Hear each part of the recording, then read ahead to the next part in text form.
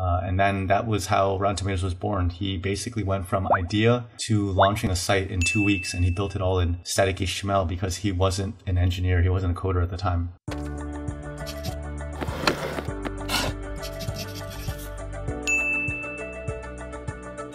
Hey everyone, this is Rick and welcome back to The Seed, the Startup Journey, the entrepreneurship podcast sharing the origin stories of amazing founders and their companies in under 20 minutes. I'm super excited for today's episode because we'll be chatting with the co-founder of Rotten Tomatoes, Patrick Lee. If you've ever searched for a movie and wondered if it's worth watching, you've probably come across Rotten Tomatoes. Patrick was the CEO who led the company through very challenging times, including the dot-com crash as well as 9/11. After selling Rotten Tomatoes in 2004, Patrick went on to found 3 other companies. A true serial entrepreneur with an amazing startup journey. Now, before we begin, a lot of my viewers aren't actually subscribed. So go ahead and smash the subscribe button right now, and if by the end of this episode you didn't like our content, just press it again to unsubscribe. Easy enough? Let's get to it. Hey Patrick, thank you so much for coming onto our podcast today. You're the most well-known for starting Rotten Tomatoes, but you're actually a serial entrepreneur, having founded more than 6 startups. So could you take us back to the beginning of your startup journey? Like, was there a moment for you when you knew you wanted to become an entrepreneur? Yeah, so I started my first startup, what would have been my junior year of college at Berkeley. And for me, I think it was really about being a bit impatient. I just felt like school was a little bit too slow and boring at the time. And I really wanted to just get out there and start doing something. And so I had 3 really good friends, Lyle, Jimmy, and Oliver, that I convinced to leave school to try and do something together. I think that was pretty much the point where I decided to kind of strike off on my own. Our first company that I did was selling computer systems and components. So it wasn't like any kind of fancy startup or anything. Would place orders down south, drive for half an hour to an hour, depending on traffic, to go pick up the parts and then come back and like build computers for people. So it wasn't very glamorous or anything like that, but I think it was more about just getting out there and doing something. Yeah. So your first company was basically selling computer components. The second company was web design, and Rotten Tomatoes was actually your third company, I believe. So could you kind of share with us how Rotten Tomatoes was born? I heard it had something to do with the movie Rush Hour. My second company, I was doing a web design firm focused on the entertainment industry. And we had a creative director, Sen Duong, who came up with the idea for Rotten Tomatoes. He was a huge movie fan, huge Jackie Chan fan, and he wanted to know what everyone was saying about the movie Rush Hour when it was coming out. He would go to the library to go look up magazines and newspapers to see what everyone was saying. So his idea was, back in the day, you would open up a newspaper, you would see a full page ad for a movie, and it would look like a movie poster filled with quotes. And those quotes would always be good, even if the movie was not good. And they would just use folks that were not professional critics. So Sen's idea was, what if I put only quotes from professional critics, but I put all the quotes, good and bad, in one place, and then put a score on it for the percentage of critics that recommend seeing the movie. And then that was how Rotten Tomatoes was born. He basically went from idea to launching a site in 2 weeks, and he built it all in static HTML because he wasn't an engineer, he wasn't a coder at the time. We were hosting it for him, and within that first year, he was getting mentioned on like Yahoo, on Netscape. This film critic, Roger Ebert, wrote an article highlighting his favorite movie websites, and Rotten Tomatoes was one of them. And I remember when A Bug's Life came out, we saw a spike in traffic, and it turned out that traffic was coming from Pixar. And that was all within the first year. So after that, we decided to talk to Sen about working together and basically put our whole design team over to focus only on Rotten Tomatoes, gave the design firm off to another group to take over, raised some money, and then started running Rotten Tomatoes as a real company. What was the reason for that? Because I believe that with your design company, you were doing very well too. You were getting good traction from clients like Disney. So what made you decide to do that shift? I think the biggest reason was because even though we were working on sites for the entertainment industry, and that was interesting, it was never really our own thing. We would be building these websites for other clients, and they would have usually very, very tight deadlines with lots and lots of changes. And at the same time, we were also helping friends with their websites that were running tech companies. And a number of them ended up raising a lot of money or exiting for a lot more. And we just thought it made more sense for us to try to build something that was really our own. Whereas with our web design company, it was a services-based company, and it just didn't seem like it would scale as well. Like if we got twice as much work, we'd have to have twice as many employees to do that work.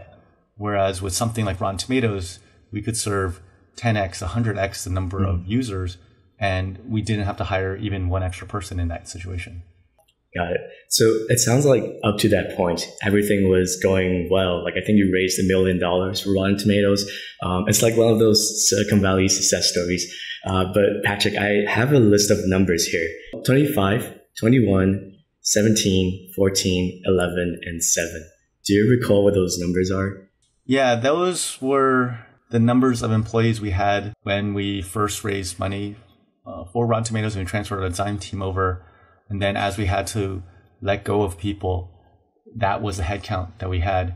And we basically had to cut from 25 people down to 7 within the course of about a year, because right after we raised money in January 2000, in March 2000, the market just completely crashed.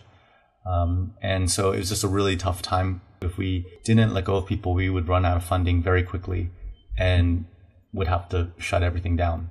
So we did what we could to get our costs down, and really the biggest cost was in salary. And so not only did we cut to 7, 2 of us additionally went to no salary of the 7, and the other 5 people took a 30% pay cut.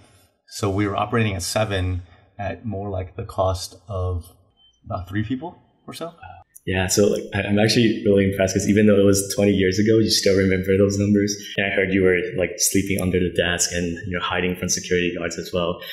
So like thank you for sharing that, because I think oftentimes when we think of entrepreneurs, we think of it as like really glamorous, but like clearly you had to also go through a lot of tough challenges. So I'm also wondering, like, how did you manage to keep yourself like mentally sane and deal with all the stress? Like, was it by playing Diablo 2 or watching anime? Yeah, we did watch some anime during that time. Some people were really into a show called Slam Dunk, which is a famous basketball anime. And so when we had to cut down, we ended up subleasing some space to a friend's company where they also had to do even a bigger cut. They went from like 130 employees down to like a dozen. And so they ended up subleasing some extra space from us. And it was hard times, but yeah, one of the employees would download like the latest subtitled version of Slam Dunk, and the subtitles were done by, just random fans. And we would all just gather around and watch it together. After work at Rotten Tomatoes at nights, about half the company would end up booting up Diablo 2 so we could start all playing together. And that was super fun. We play on nights and weekends pretty much for months straight like that. The thing I think that made it easier, even though things were hard, the world outside was going crazy. We had to go through the stock market crash.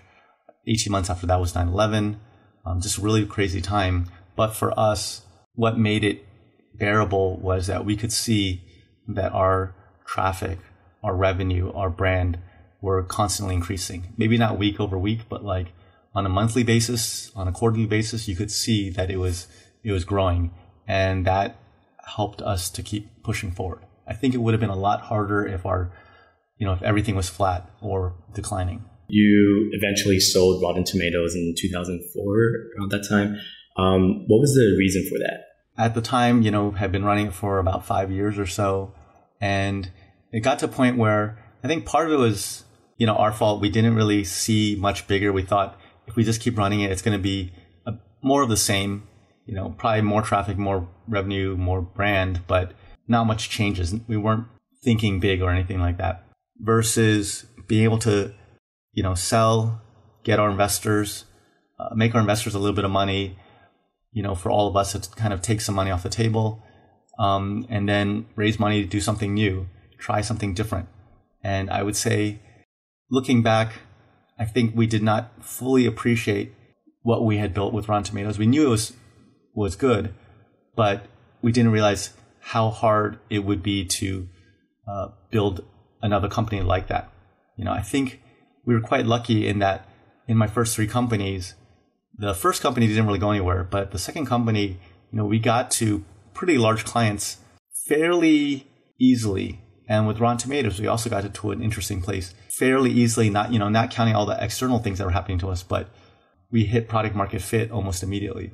And so I think because of these last two companies, everything just seemed like whatever we want to do, is this going to work? And so I think it was more about, hey, we're young, let's just try something new. Yeah. And so after selling it, I believe you started 3 other companies. And you've also recently taken a break to like see friends and families. Kind of fast forward to now in 2021, where would you say you are now along your startup journey? Like kind of what's the next chapter for you? Right. So I think for me, after doing 3 more companies after Rotten Tomatoes, I just got quite burned out.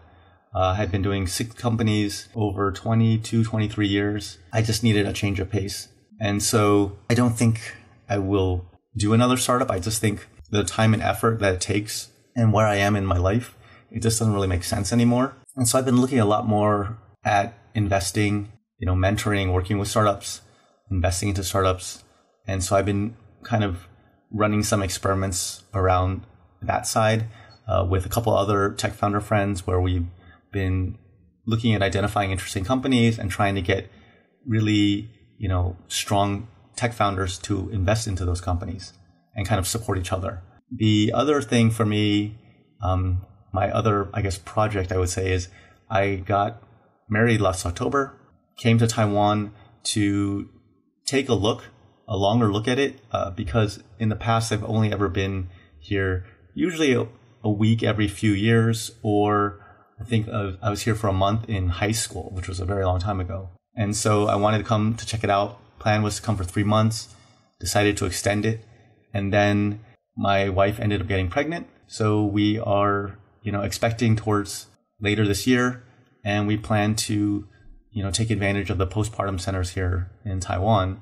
So right now that is really the top priority, is just really figuring everything out as far as having this new addition to the family and just kind of getting ready for the baby. So that's kind of where I'm at now. That's awesome. Congratulations for everything. Thank you. And so I also want to talk about, because I think in previous interviews, like when you were asked, what industries are sort of the next big things and what you're interested in, you mentioned artificial intelligence and genetic engineering. Crypto and blockchain, you said not so much because those are more money-centric. But I recently saw that you were promoting a bid for NFTs of influential Asian Americans and Pacific Islanders. So I was wondering if your views has changed about blockchain and what the next big thing is. I mean, my feelings about blockchain and stuff are still kind of the same. For me, I never really did startups. It wasn't really about the money. It was really about doing something with friends and doing something I thought was interesting. And I think with like blockchain, I feel like a lot of the people who kind of are in it are really financially focused. They're in it to really just make money. They're not so much focused on like, hey, how do we make the world a better place? Some folks are, but I would say the vast majority, I don't get that sense. Right. And with doing the NFT for good, it was more, some friends were trying to put something together around NFTs, but rather than just try to make a quick buck, they were actually trying to raise money for charity. And I thought that was a good cause. So that one I was fine with, lending my support. As far as the next big thing, I've seen since my time, multiple waves of technology come through. In the 80s, it was desktop computing. In the 90s, it was the internet.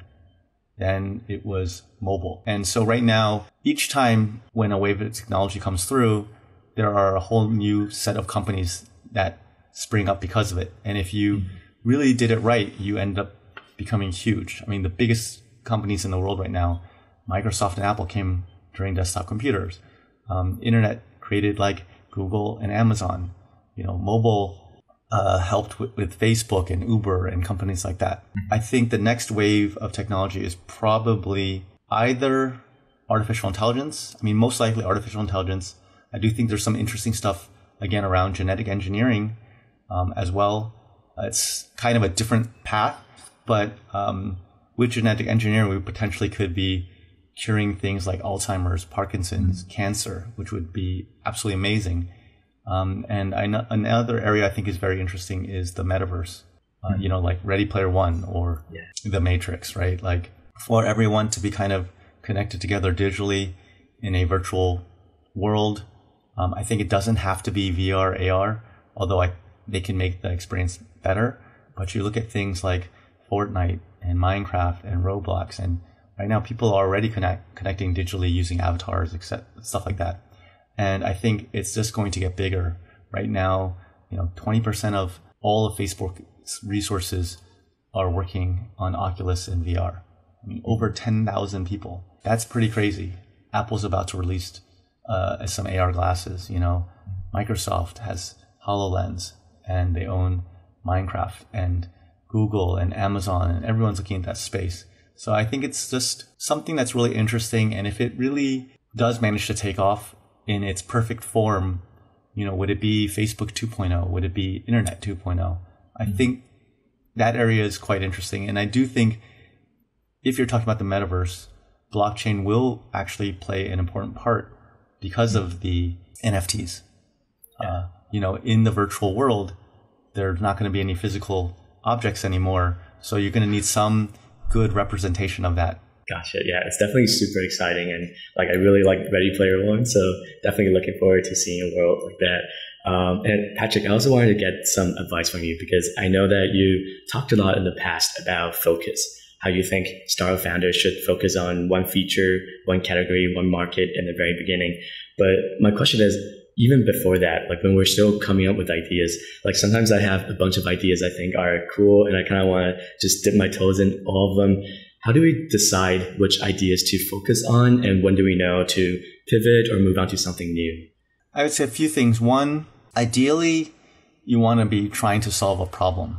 It's easiest if it's a problem that you are having, kind of like Sen with Rotten Tomatoes and trying to see what all the critics are saying about Rush Hour. I think ideas that don't solve any problems tend to be harder to pull off successfully. It has happened, but I think if you're actually trying to solve a problem, it tends to work better. The second thing I would say is whatever idea you have, think about how you can test that idea as quickly and cheaply as possible.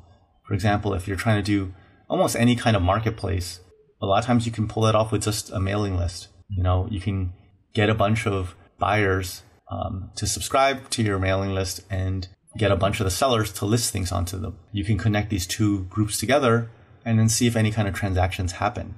And if you're able to get some transactions happening, then you might think about investing more time into building out a website or an app or something like that, right? But if you just want to test really quickly, can I make a marketplace for, Pokemon cards? Then you can just go and list a bunch, and if people buy it from the mailing list, then something's there, right? Mm-hmm. So I think that's really a big thing, is a lot of times people have an idea and either they end up spending way too much time researching it, writing a business plan, talking about it, and they never actually build anything, or they spend too much time building something, a website or an app, spending months, all their savings, hiring people or all their time, and never actually launching it, and taking just way too long to launch it.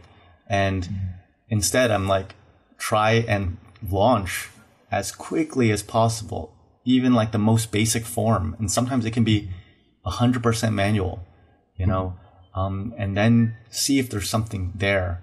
With Sen, he went from idea to launch in just 2 weeks. He built the site in static HTML because he couldn't code. That's the kind of time that I think people should be putting in. And then if you're able to launch things within, say, 2 weeks each time, you can probably test a lot of ideas just within a few months. I love that. Yeah, even if it's just lines of static HTML, it could turn into a huge company like Rotten Tomatoes. So that's awesome. I have a quick question from my audience, and that kind of goes back to Rotten Tomatoes.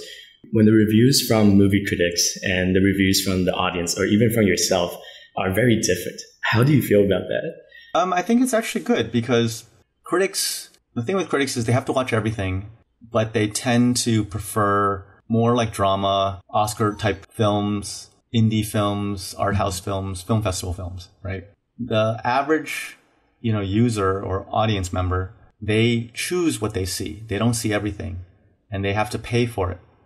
And so they're more predisposed to want to like whatever it is that they put money down to see. And audience in general will prefer things like the summer blockbuster movies, comedies, romantic comedies, action, those kinds of things. So it makes sense that they don't always agree. If they both agree and they say it's fresh or rotten, it's very accurate. And when they don't agree, you need to see which one you tend to agree more with. I'm actually more into like the summer blockbuster films. So in that case, when they don't agree, I'll tend to side more with the audience. Yeah, and speaking of ratings, I prepared a quick game. It's called Rotten or Fresh. Basically, I'll throw you a lot of titles of anime or video games and just quickly rate them. First one, One Piece. Fresh. My Hero Academia. Fresh. Attack on Titan. Fresh. Crazy Rich Asians. Fresh. Overwatch. Fresh. League of Legends. I haven't really played it. Awesome. So that's it for today's interview. Thank you so much for coming on again. And I wish you the best of luck. Taiwan's food is awesome. So I hope you enjoyed that as well. And yeah, thank you again for coming on. Yeah, thank you for having me. Great job with the questions and the research. I hope you enjoyed this episode. My main takeaways from chatting with Patrick are to solve a problem, get started fast, and also to understand that startups aren't always fancy and glamorous. It is hard and you have to be prepared for the challenges. Now, I'll be discussing my takeaways in more detail in a separate episode a few days after this one is published, so be sure to stay tuned on Apple Podcasts and Spotify. With that, make sure you share this podcast with your friends and let's grow our seed of innovation and creativity together. I'll see you next time.